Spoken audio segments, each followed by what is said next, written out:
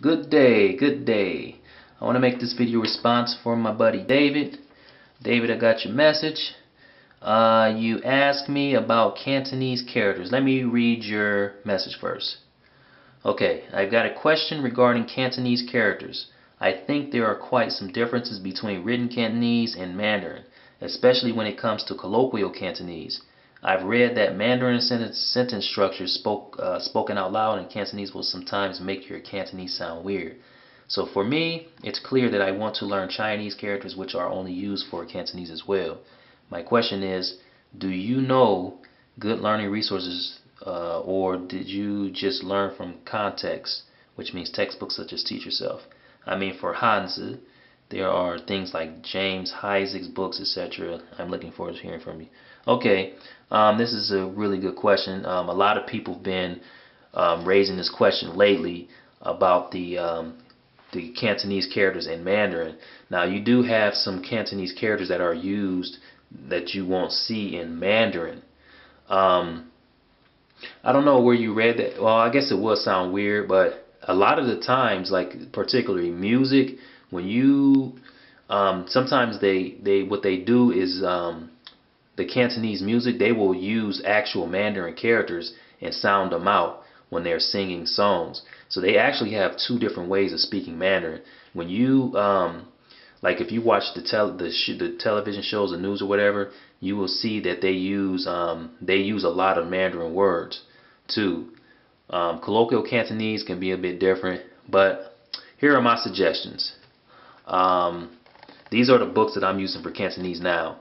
Now I do for my Cantonese characters. I mainly use these books here because they're all Cantonese.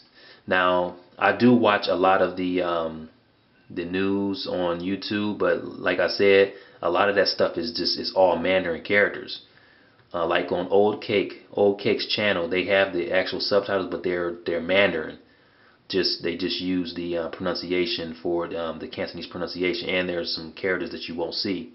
So, first book here is this Cantonese phrase book. Everything here is in Cantonese, okay? As far as the characters. Now, as you know, this is all traditional. In Hong Kong, they use traditional characters. Let me get this clear for you. Let's see here, close. What's going on? Okay. That is strange. Okay, I hope that. Alright, so as you can see here, everything is in traditional characters. There are some characters here that you will see aren't used in Mandarin, like this Thai character, Tai Hei to see to go to see the cinema. Tai Hei, this character you won't see. They use a different character in Mandarin for see. Okay, so I would recommend getting this phrase book here because you will find a lot of the Cantonese characters. So that's Lonely Planet, Cantonese phrase book. Wedding Bells, my most used right now, most used resource. This is very good. You have your Cantonese, all Cantonese characters. Let me show you something here. Like this is the second reading. As you can see, let's see. I don't know why the focus is okay. So everything here is written in Cantonese. Now again, it's traditional characters, and a lot of Mandarin speakers will be able to read half of this stuff. There are just some characters that aren't used in Mandarin that are using, using Cantonese. Okay. Like Koi, this isn't used in Mandarin. Hai isn't used in Mandarin. And then Gala, that isn't used in Mandarin. Well, the La is in Mandarin, but the way it's used here, Ga, you won't see that. Aya, that's used in Mandarin. So it's a bit mixed up, but the pronunciation is totally different. Now if I flip back to the back of the book, let me flip back here, show you something interesting. They have the actual Mandarin back here, but it doesn't come with audio, unfortunately. I wish it did. This is the Mandarin translation, the characters. See that? So that's the translation in Mandarin. You see how they word it differently. Different characters this time.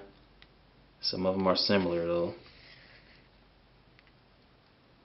So yep, I will recommend if you plan on learning Cantonese, you want to learn the characters swiftly, I would recommend getting a course like this with the context and just copying them out, because that's how I'm learning. I learn all of my characters just through context. Now I'm not down in the Heisig method. It's because the different methods work for different people. But I don't like to learn characters individually. I like to have a context. Now I started with Teach Yourself. I completed this whole book and I went through it by just, as I explained, copying down the dialogue, spending time on it, reading it over and over. So anything with a context like this will help you. It's really good. It's a lot of writing. It takes time, but hey, if you're learning Chinese, if you decide to learn Chinese, then you know that it's going to take some time. And then I have this here. This is learning Cantonese through stories. I don't use this much lately because I'm so stuck to wedding bells, but I started with this. This is very good too because again, they have all the Cantonese characters. And you have your good audio with it. And then they give you the Yale system, the Romanized, to look at. So learning Cantonese through stories is another highly recommended resource for Cantonese. And intermediate, this one here, intermediate Cantonese themes for listening and speaking. Again, this is just like the other book. It has a context. Well, yeah, it does, but it mainly audio. But when you go to the back of the book to get the actual text, it's written out in Yale system Romanized. So what you may have to do is type. If you know how to type in Cantonese, you may have to just translate it by typing it in Word or something like that. So you don't have to get this book. If you go ahead and get something like Teach Yourself, I would recommend getting Teach Yourself first. You get Teach Yourself, and then work your way to Wedding Bells. You should be good because complete Teach Yourself Cantonese is like starting from beginners, so you can start with that. By the time you get to the end of that book, you'll be working your way to like an intermediate, and then you can get this. This is from intermediate to advanced, like just learning through readings. That's what I did. I got this book first, and then I went on ahead and got this Wedding Bells. So I'm sure there are some other resources out there, but if you start with these two, you should be good. So yeah, I hope that answers your question. So that's what I use to learn the characters. And again, the Heisig's books, they are good, but it's just not a method that I don't follow that method. It doesn't work for me because I like to have the stuff in context. I found that I learn more when it's in context. Instead of just saying, okay, I'm going to learn 10 characters this week and then 10 next week. I have to have a context. So that's it. If you have any other questions for me, David, let me know, and I will try to get back to you as soon as I can. Thanks for viewing.